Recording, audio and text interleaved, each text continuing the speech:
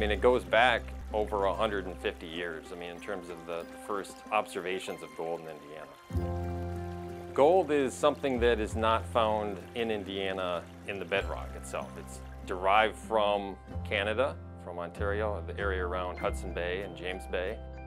We know there have been multiple advances of ice into Indiana, and actually the most common areas for gold in Indiana, so Morgan and Brown counties, those were actually glaciated, not the most recent glaciation, but prior glaciations.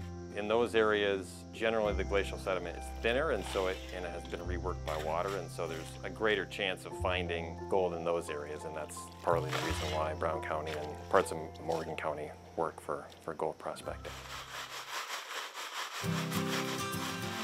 I got into gold prospecting by watching the gold shows. That's basically what started me into this. I basically did some research and found out there was gold in Indiana. Most of us, we have jobs, so we're just doing it for fun.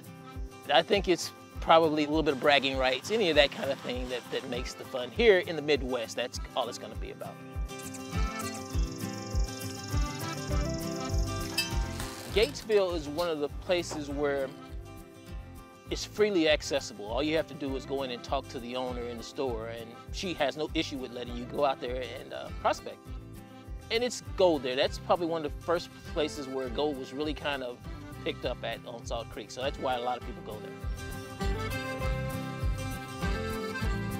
There's lots of people that come that never get in the creek.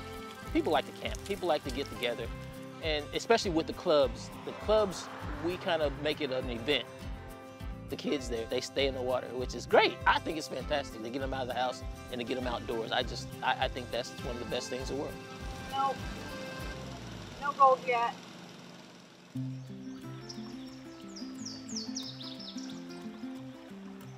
You usually start at penny. From there, you usually use a stream sluice, which is you're letting the creek flow that material off as opposed to penny. From there, most people go to a high banker,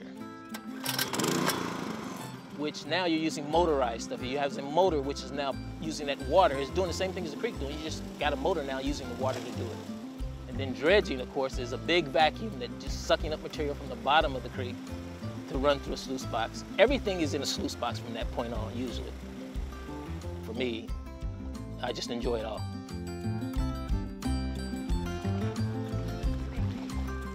Modern day flood gold, you look for that in the bends of the creek. Where the creek makes a hard bend, at the head of that bend and through the middle of that bend is where the new gold will be. And that's the gold that's just washing out. If you want to look for some of the older stuff, which may have bigger pieces, you need to actually kind of look to see where the older trees are. Because there where the older trees are is probably where the creek was at one point. It takes a little bit of looking. Black sand is iron sand, basically. About the second heaviest thing before you get gold. So you want to work your material down to your black sand. Kind of doing some test pans now. You can see all the black sand in there. No gold in there, but it's a good indicator that we're definitely in the right spot, right where Mike's at over there. You're out in the wilderness, you got your feet in the water and hanging out with good people. Get away from the phones and TV. That's the big thing. If you're here in the Midwest, it's strictly for fun.